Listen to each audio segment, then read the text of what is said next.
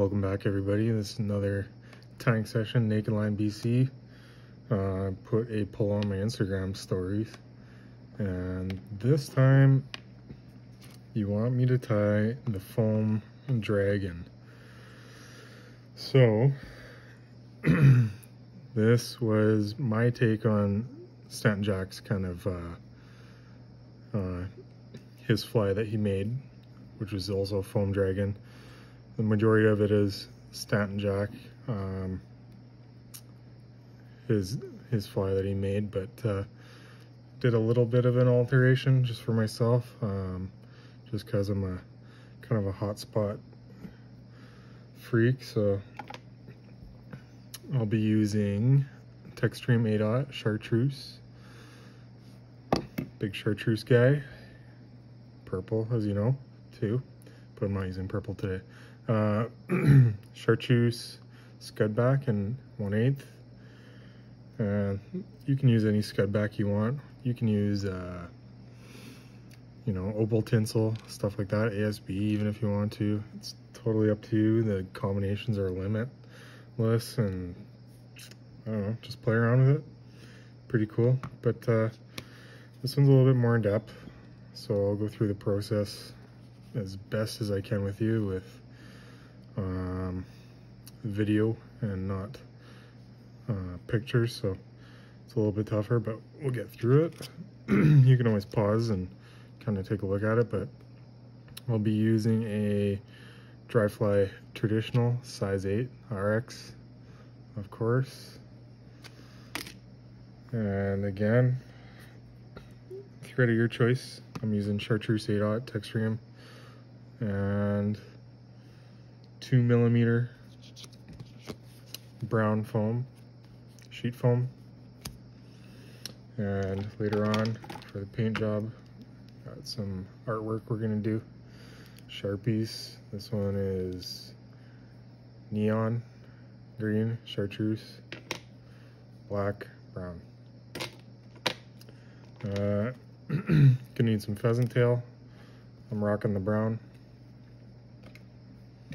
but not that many materials. It's a nice fly. It's easier than a gomphaus, your hair compass, less mess, less time consuming, so it's killer. The video is gonna be a little bit longer, but when you tie them on your own, it's gonna be quicker. So the way that we got this going on is I made a template, and this is the way that Stanton does it. He takes his hook, and I'm gonna try and make it as best I can for you to see. So you lay it in the middle, and you take your pen, and you draw a line. You line up your hook eye to the edge of the foam, draw a line down the hook shank right until the bend, and then you make a T. So then you pull your hook off, and you now put it lined up the hook eye on the T, and you draw another line down the hook shank to the bend. So then you're left with one long straight line. After that, you're gonna take your pen and you're gonna draw a small oval to the T portion, and then you're gonna make your big oval for the back section. The long tail looking thing is gonna end up being your eyes for the dragon. Now, mistake that I made for the first crack I did at it after watching Stanton was I didn't make this thick enough or wide enough. So give yourself a little extra room to make this piece wide enough. So once you're done that, you're gonna cut it out. Now, cutting foam, wire, any of those materials with scissors is gonna dull it over time.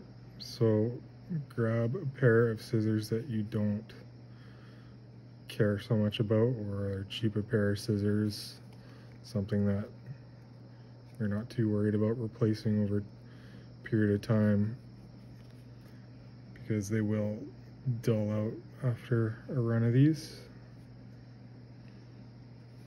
So I'm just cutting it out slowly. It's like elementary school again.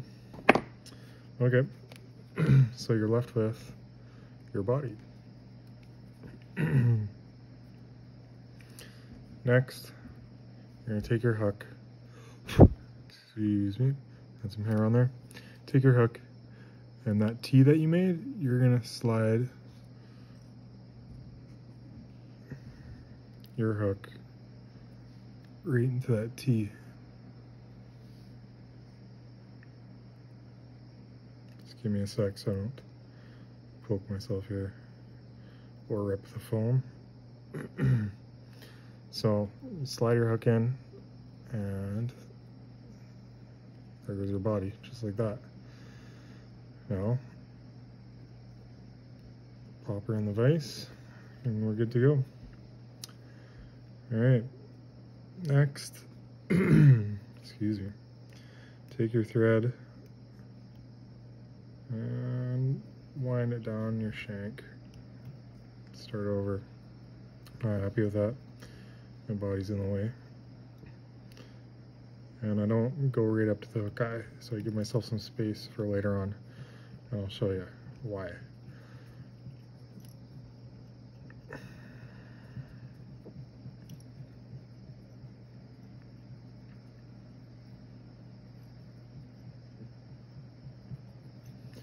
I'm back up.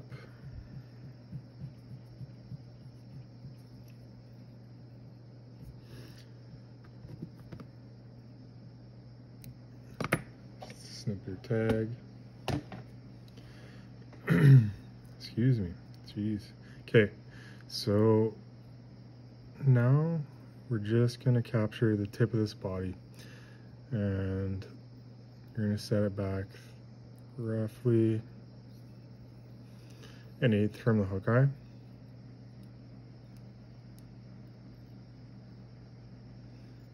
You just tie it in 3 or 4 wraps. You're good.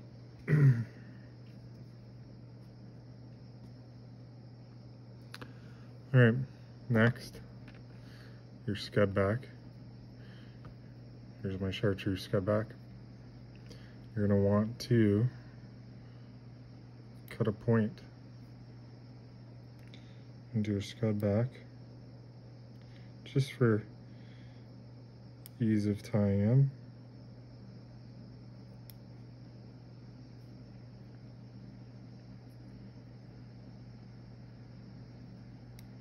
So you have a little arrow.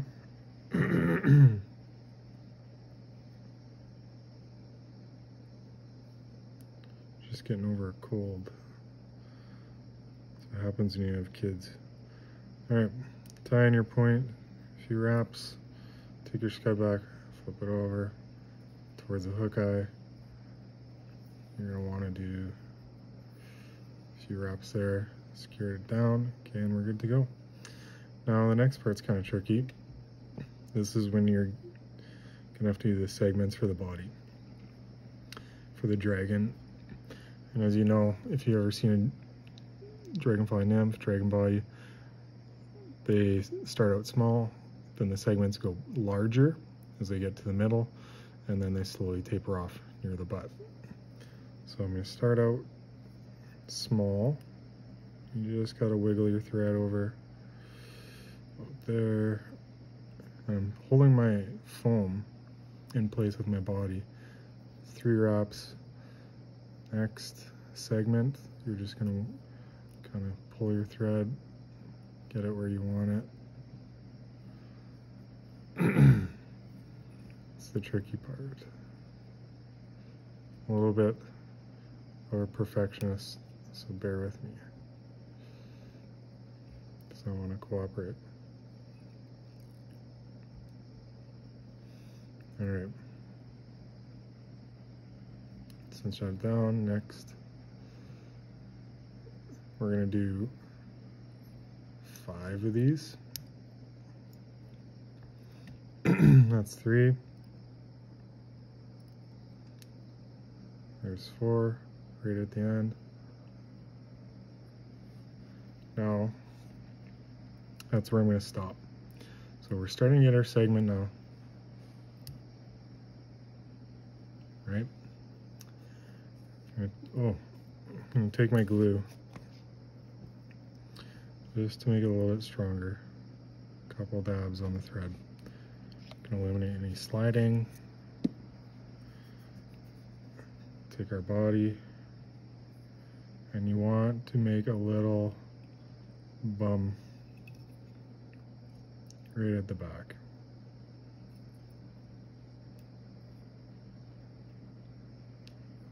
So there's our bum. Okay, so here's the interesting part. Made our bum, made our body. We have our basic template for the dragon. So we're gonna pull this back. We're gonna have to work quick because we got glue. 1, 2, 3. Just to start. And then we're gonna put our body down over top. 1, 2, 3. There's your first segment. Pull this up, skip your thread, and lay it back down. And you're gonna do this over and over until you get to the top again. 1, 2, 3. Pull your foam back once. Skip to the next section. 1, 2, 3. Pull your body back. Skip up to the next section, which is our last one. And we go back over top. 1, 2, 3. Okay, so there's our body. Not too bad. Kind of move it around just before the glue sets. Okay, so here's our eyes. This remainder piece here. You're not gonna cinch it down quite yet. You want to get it in place, just like so. Give it a little bend. Take your thread. 1, 2, 3, 4, 5. And you're going to want to whip finish that.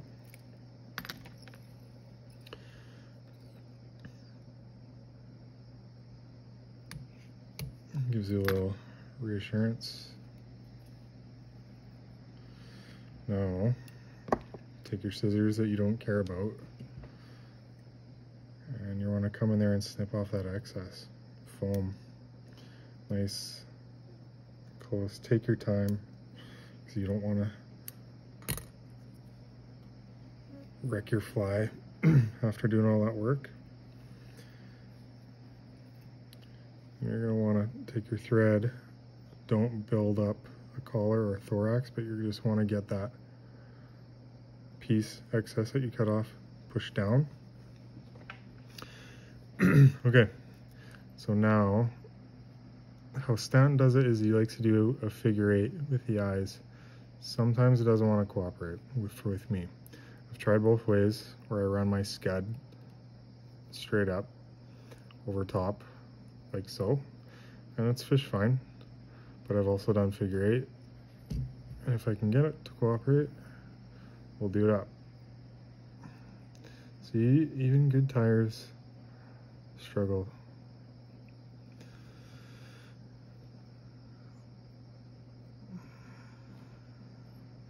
So I did 3 wraps toward the bum.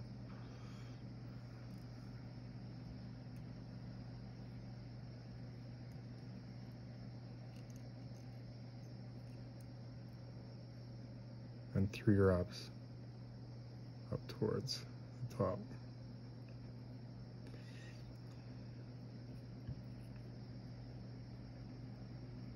So there's our eyes. Next, I'm gonna color your eyes in.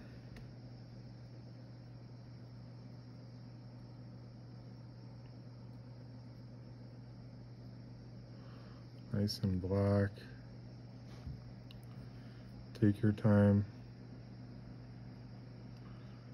But it's kind of fun. It's got a little bit of everything on it to do, that is, for a fly. But Takes a little bit longer than your conventional flies, but this thing fishes mighty, mighty good. Okay, pheasant tail time. Actually, I'm skipping ahead.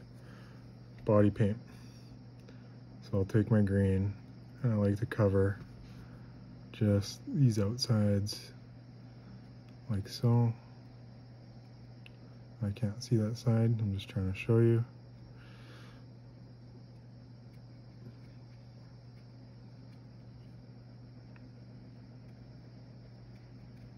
Just gonna give it a quick rotate so I can see it. A little bit underneath as well. A little bit at the butt. I like to make kind of a U shape. So up by the eyes, I'll start open, and then when I get to the very end of the fly, I'll just do that small butt piece, full green. Now our brown.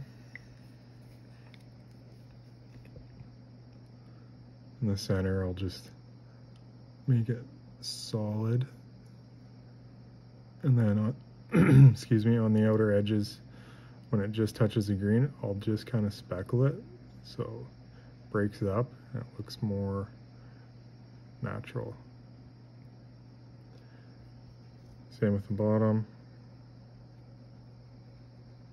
Starting to take shape, look real buggy like, which is perfect for fish.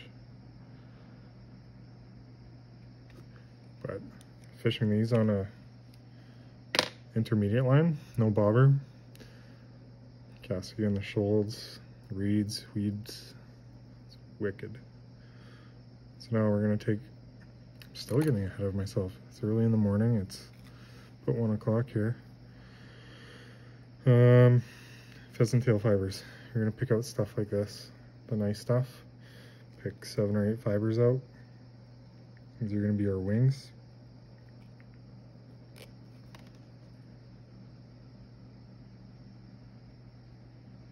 Okay.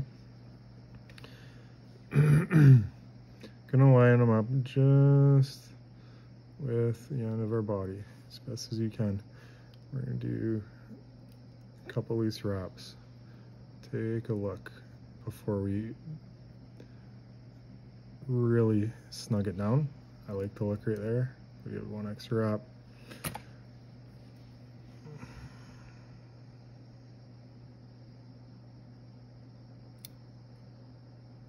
I'll just cut it out using my fat scissors, my foam scissors. Okay.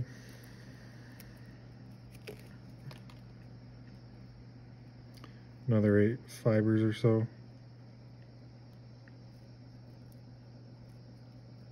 Of the pheasant tail.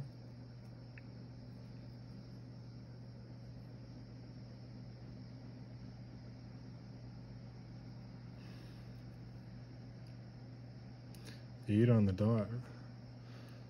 That's money. Didn't really even count that. This thing's not cooperating. Back it off.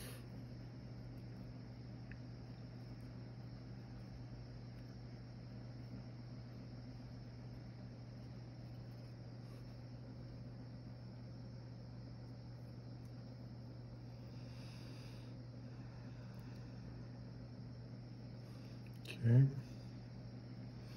Same thing again. Couple loose wraps. And it looks good there. All right. Thank you for your patience. Next, we're gonna just snip that out. It's starting to take shape here. Now, finally, my scudback. Just gonna pull some tension on it, and we're gonna take it over the eyes. That's our wing case.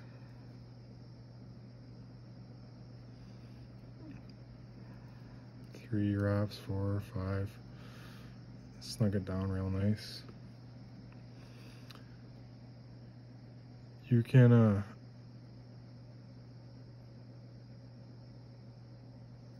cut a V if you want into the wing case. I know Stanton does, because that guy is meticulous perfectionist. I mean, you've seen his work and it's unbelievable. The guy's awesome. Happy to be on a team, share a team with that guy. Now we're going to quick whip finish. You can throw some glue in there if you want, but that is pretty much it. Get in there, cut your thread out. Bob's your uncle. So there is the foam dragon. Now, hold on to your rod, because these things are gonna fish unbelievable. I remember the first time I tied this up, I went and fished it. Like, I messaged Stanton, I was like, holy smokes, man, like these crush. And he's like, oh yeah. I said, what made you want to tie that like that? And he said, I hate deer hair, like the rest of us. So, good little backstory, but no, these things fish unbelievable. I type them on, or I fish them on my type 3 line, and it's perfect line for these. I cast them into the shoal and I retrieve them, and they just get smacked, and they actually hold up really well too. They're quite durable. So I'd much prefer tying those over any deer hair gomphus any day. Deer hair gomphus is an unbelievable fly, and definitely appreciate it for what it is. But I find, like, one, this looks more realistic. It's got segmentation, it's got color, it's, you know, it's got the wings, everything. Deer hair gomphus is pretty basic. It's just shaped deer hair with a razor blade, obviously, but you know, at the same time, it's all about profile. They fish really well. So, but I definitely encourage you to have some of these in your box. They're killer. They're super good. Definitely a staple out on the water. Come ice off. So yeah, give them a shot. Be patient. Take your time. Try the infinite combinations. I've tried chartreuse, the brown. I've tried orange. I've tried a little bit of yellow. I've tried rusty browns, all that stuff, and I mean, it's endless, and they're all fishable and work really well. So give it a go. All right, thanks guys and gals. See you soon.